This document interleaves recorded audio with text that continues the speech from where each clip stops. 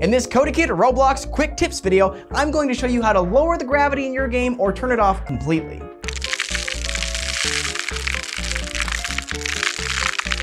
Roblox has a default gravity setting which looks like this. If you click on the workspace object and scroll down to the properties window, you'll see a property labeled gravity. If you make this number lower, it will decrease the gravity. And if you make this number higher, it will increase the gravity. If you set the gravity to 0, objects will just float in midair. Wow.